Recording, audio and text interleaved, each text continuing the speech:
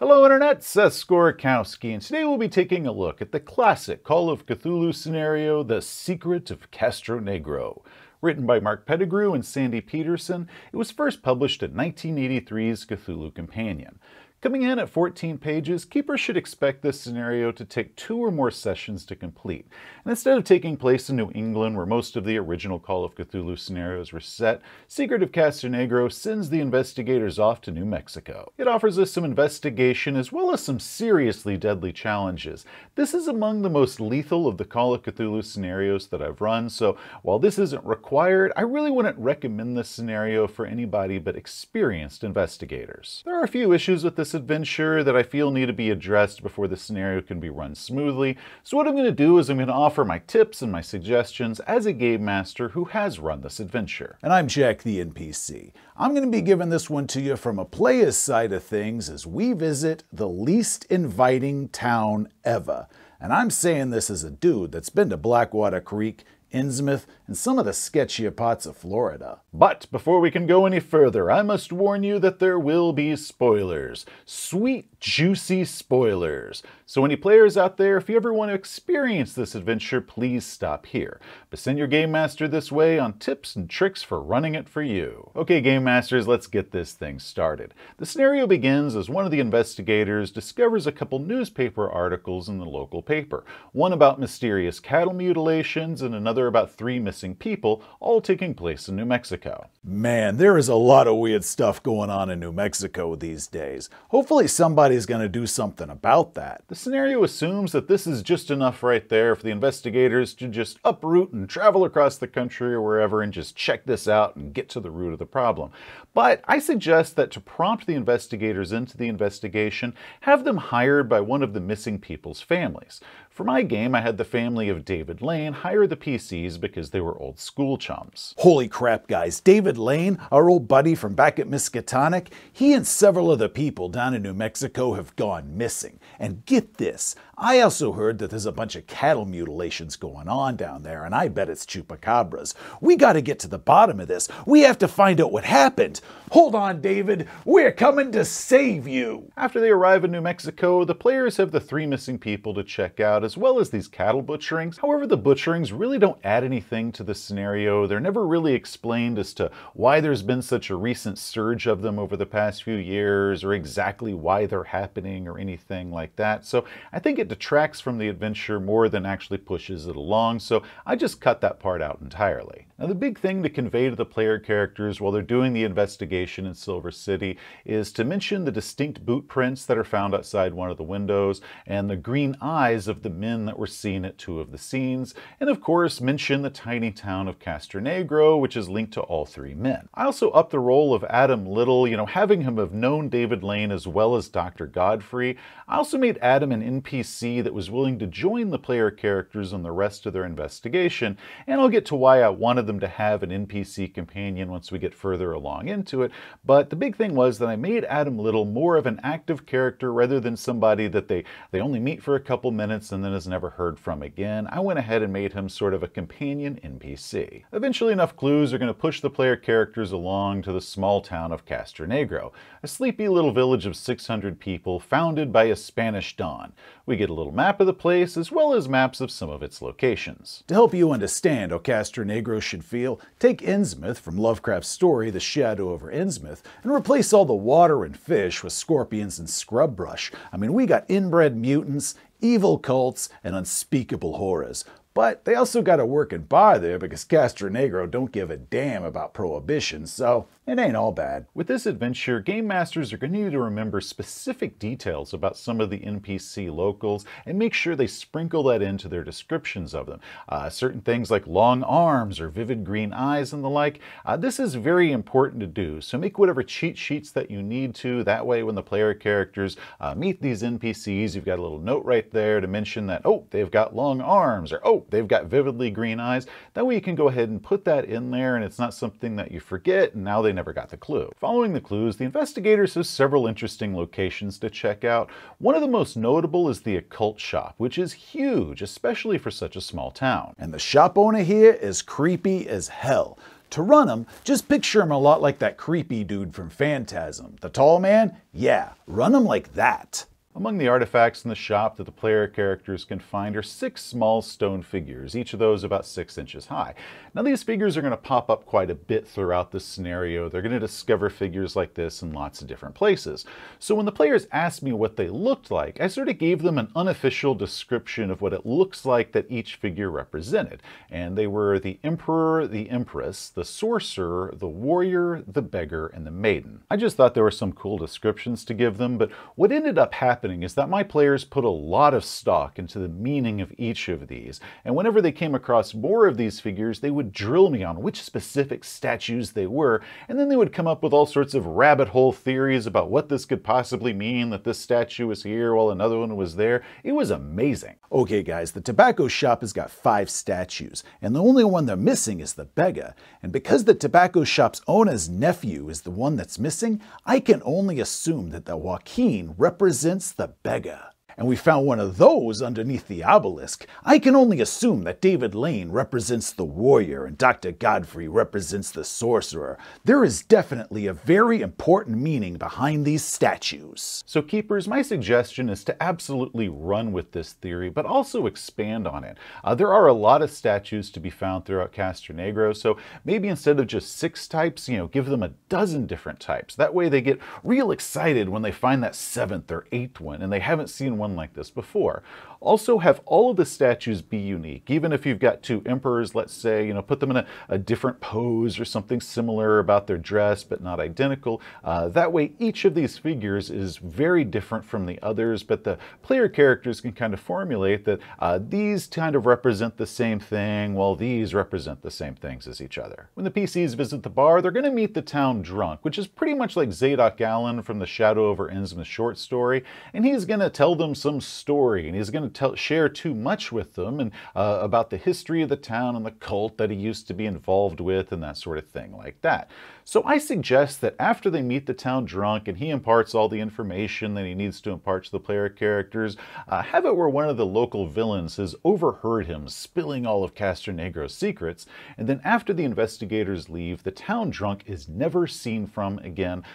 Don't necessarily have him die in some sort of grotesque way, just kind of have him kind of quietly vanish, and all the locals all like, I haven't seen him. Now as the investigators snoop, they're going to draw the attention from the bad guys, and several different things are going to start happening to them. Now the first one of these is they're going to draw the attention of the local sheriff, who's not a bad guy at all. He's really just sort of an overly suspicious jerk, but he's going to start harassing them because he doesn't like these strangers in Castronegro. Next is that once per day, a random shot is going to come down from the hills and out into the city, and it's going to be fired at one of the investigators. Now, the chance of actually hitting an investigator with this rifle shot is pretty slim, and I would give it a 0 chance of it actually impaling an investigator. Also, I never let this bullet be something that could just kill a player character just arbitrarily. That kind of sounds like a dick move. They walk out of a shop and it's like, whoops, you got sniped by a guy in the hills. Sorry. So I would go ahead and have this be something that's just a near miss. The bullet goes off and hits the wall next to their ear. Maybe they get a slight graze for 1 or 2 or 3 points of damage, but I wouldn't make this be something that could actually kill a PC, but let them know that somebody out there is trying to kill them. Next, they're going to be sent nightmares at night by the actual villain, Bernardo Diaz, and they're also going to hear different scratchings at their windows and doors at night while they're in the hotel there, but they're never ever going to see what's actually causing all these strange noises at night. This should be extra creepy because while the module doesn't make any big deal about this part, all of the investigators' rooms are up on the 2nd floor, which means all of the scritching at their window glass and the glimpse of a pale face becomes extra freaky weird. The module also has it where one of the player characters gets kidnapped in the middle of the night, and there is no roll for this. It's an automatic success from the bad guys,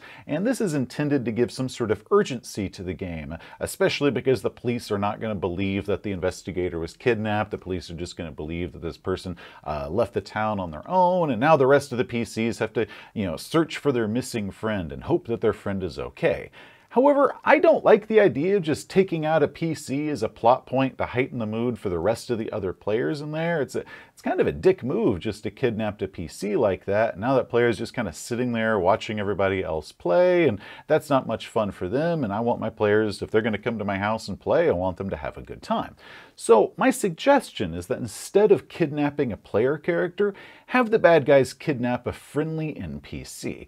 This is the reason that I brought in Adam Little as an investigative NPC that could come along and join them. That way you could kidnap this friendly NPC who is a member of the party, and then the rest of the group gets to have the mood heightened and the tension as they're searching around trying to find their friend and hoping their friend is okay, but all of your players are still engaged in playing the game. Now, one location is the obelisk, and I think the clues to lead the investigators to the obelisk are kind of thin, so I recommend that if the investigators are searching, where the rifle shots are coming from, that a search of the hills could lead them to the obelisk, and that way they can get all the different clues that they can find there. Another location it can be found, either from the obelisk or talking to the town drunk, is the old barn. Now, up until this point, the investigation's probably been pretty tame. All investigation with no real combat or horror to speak of. But here, it is about to change. Inside the barn, they're going to discover some rolls, as well as a couple more of those statue miniatures that keep popping up, and a pair of enchanted sickles. And if they follow the faint music that they keep hearing, a trapdoor is going to lead them to a secret room underneath the barn that has a servitor of the outer gods inside of it. Now, this thing is bad news, and probably the only weapons that they're going to have that could even harm this thing are those two magic sickles that they just found, which, to use the sickles, you have to use the axe skill, which starts off at 15%. Your player characters probably don't have axe. Now, thankfully, it spends the first couple rounds casting a spell, which gave us time to get a few good hits in before it struck. But after that, it had nearly wiped us out. Once the monster is dead, the player characters are going to find the remains of the 3 missing people. And if you did kidnap an NPC, you can either find them alive or dead in there, just depending on how long it took the PCs to find the place underneath the barn. You might also throw in the body of the town drunk if you want in here. Like maybe they threw him in here and the servitor killed him, or maybe they killed him and threw him in there, figuring the servitor might like a snack. So you can kind of use this as the town's body disposal site. Now, it was at this point when I ran the adventure that the investigators decided to call the police. Now, the monster dissolves after a couple rounds, so there's no monster body to show off, and the cultists are going to burn the barn down, and with dynamite, they're going to cave in the little cave that's underneath it, and it's going to destroy all the evidence. The end result of this is that the investigators got arrested for destroying the barn and kind of causing a panic when there was nothing wrong. And one of the player characters got away after a merry chase, and then we had a jailbreak, a mishap with a stolen car, and the kind of sort of accidental killing of a police officer, and a whole world of new problems happened for them. Look, now that one wasn't our fault. You were running with a couple new players for that session, and every Call of Cthulhu player needs to learn the hard way that while sometimes calling the cops is a good idea, you should always be ready for that to blow up in your face, because it regularly does.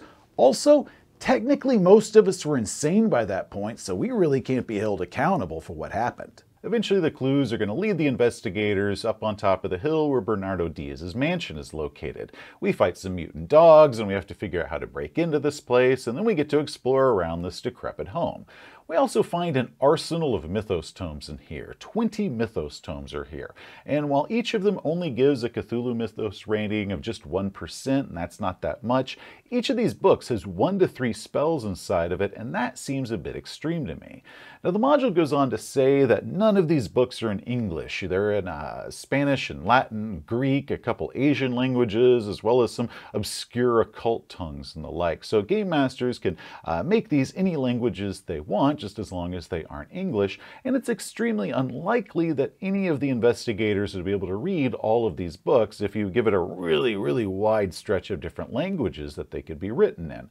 But keepers should go ahead before the adventure and prepare what languages the books are in. That way, when they ask you, you've already kind of got a pre-written list of what languages they are, and also determine if they have to make certain rolls to even figure out what languages some of these are in, and then they have to figure out if anybody actually knows the language or might be willing to go out and learn the language in order to read the specific tome or not. So you can make it to where the books are something that could stick around for a long time throughout the rest of the campaign, but the investigators have only really read about 3 or 4 of them while they've got 20 to choose from, and eventually they hope one day somebody will be able to read all of them. Now, one other thing that I added here was a diary, or really a huge collection of diaries.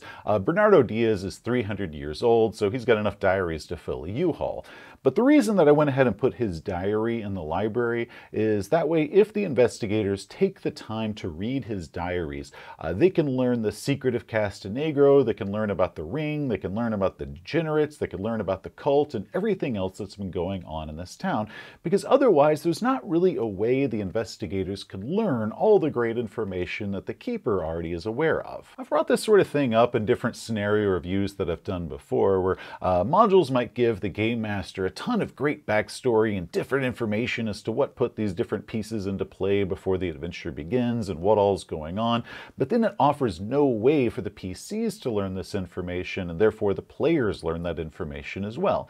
So I think putting the diaries in here is a really good way for the PCs, and therefore the players, learn all the information about the Diaz family, the cult, Diaz's immortality, the degenerates that are living underneath the house, and all sorts of information like that. So if they snag the books and if they read them, which they probably are not going to have time to read them that much during the course of the adventure itself, but after it's done they can sit down and, properly learn what the secret of Castronegro is, there is a way that they could do that, and it's probably also going to cost them a little bit of sanity just to do it. Eventually in the basement, the player characters are going to meet the villain, Bernardo Diaz. He's going to be inside of his lab with this sort of rat-like familiar that's named Greedy Gut, and this is going to be an extremely hard combat. Harder still because Bernardo Diaz can't die. A magic ring that he's wearing keeps him alive and regenerating, making him completely immune to physical damage. Well, not immune exactly. I mean, if you do 17 points of damage in a single round, that's going to drop him. But then the next round, he's going to get right back up again as all those bullet holes start closing up for maximum scary effect. Eventually the PC should figure out that Bernardo's ring is the source of his power, because it glows red whenever he's regenerating. And if they cut off Bernardo's hand, it severs the tie to him, and Bernardo instantly falls down dead, his body withering into a dried husk. Once Bernardo is dead, the scenario is essentially over. There are a few other details that might still be left hanging, some of the cultists that are in town, or the police that they have to deal with. There's also 300 or so degenerate mutants that are living in the labyrinth underneath the house, so the PCs might want to do something about that. Yeah, I wouldn't worry about them, because once we burn this house down, the signature move of Call of Cthulhu investigators, I am sure that that is going to solve that problem. There is no way that any of them might escape and terrorize New Mexico like those mutants in the hills have eyes. My biggest issue with this scenario is the ending. Bernardo Diaz, he's just hanging out in his lab underneath the house, kind of waiting for the investigators to come walking in, kind of like he's the video game boss on the final level. So I suggest that keepers have Bernardo move around, especially if the PCs are making a lot of noise upstairs. Have him go upstairs and investigate what's going on. Or if the PCs, hide upstairs and they wait for him, he might just eventually, come out of the lab and use the bathroom or something like that. Also, there's an upstairs window that Bernardo can use to look down upon the city. And I also added to where at the chapel, there were lights that were glowing in the chapel at night and then lights that were glowing up in the mansion at night. And that was a good way to kind of give the PCs the hint to go up into the top of the steeple of the chapel, and that's where they could find the statue and they could find one of the hints that might lead them to the pillar. But the point is, go ahead and have Bernardo move around. Don't just have him sitting in the final room kind of like a video game bad guy. Now, one final thing that can happen in this scenario, and it can have some long-lasting effects on the rest of the campaign. After Bernardo Diaz dies, his magical ring remains, and if a player character puts it on, they fall into a coma. After a few weeks, they're going to wake up, most likely in a hospital, and they're going to learn that this ring is now permanently fused to their finger. There is no way to get this ring off without actually cutting their finger off, which also means that the other PCs have a high chance of actually cutting off the unconscious person's finger while they're trying to revive them. So it's possible they're going to wake up earlier than that to one of the other PCs, sawing their finger off, and that's going to revive them from a coma. But providing that the other player characters don't, and the PC wakes up and they've still got all 10 fingers and the ring on one of them, they're going to find out that they've got a little visitor for them. Holy crap, how long was I out? I had the weirdest dream and...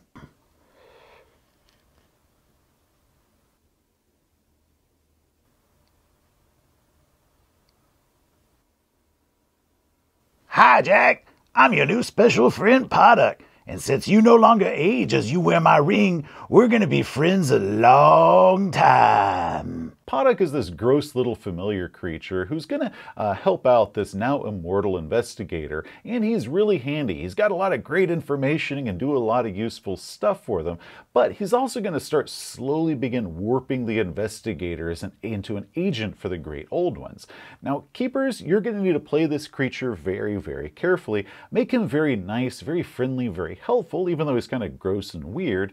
He's got an eternity to corrupt this PC, so he shouldn't, jump right into it right away. He might spend quite a while being very friendly, very helpful, kind of earning the investigators' trust, because they're not going to trust him at first because he's a creepy little monster.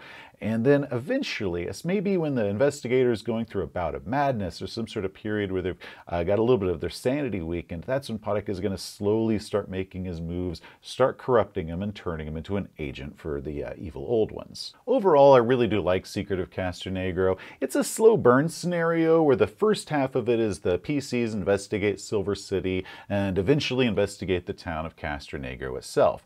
Keepers just need to make sure that they focus on the mood for the adventure and they slip in all the different tiny details like eye color and the like without it being too obvious when you're giving them up. Don't kind of make a big deal about it. Just kind of casually throw that in when you're describing the different NPCs that they meet.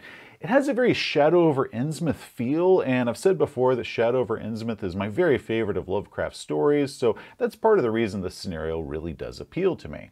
Also, don't forget the dreams in the hotel at night, and play the sheriff to where he's not actually a bad guy, he's just a jerk that keeps getting in the PC's way. And depending on how the scenario plays out, how they treat him, what the sheriff might see, by the end of the adventure, he might end up being an ally of theirs, so make sure you don't make him too villainous, but also make sure that when they first meet him, he is a total jerk and they absolutely hate him. But the combat, once combat happens in this scenario, it is brutal. The servitor beneath the barn and the Bernardo Diaz himself are both extremely deadly. My two biggest problems with the scenario are pretty easy to fix. The cattle mutilations, which it never explains why we're having cattle mutilations all of a sudden and why it's ramped up. I mean, these degenerates have been living here for centuries, so surely they've eaten before now. Why is it suddenly spiked? I think that distracts more than adds to the scenario, so I suggest just chopping that out altogether.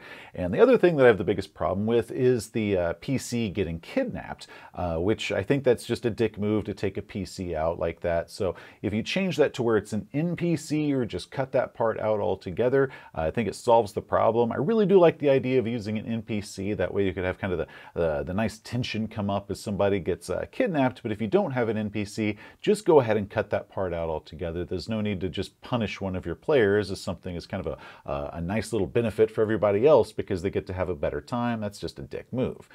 So my complaints are pretty easy to fix. So with a few changes like that, a keeper who puts the work in and drops in all the little details that they need to, Secret of Castronegro is a solid adventure and it's definitely worth a look. Hey, thanks for watching. If you enjoyed the video, please give it a thumbs up. If you want to see some more of our stuff, such as game reviews and how-tos, just hit that subscribe button.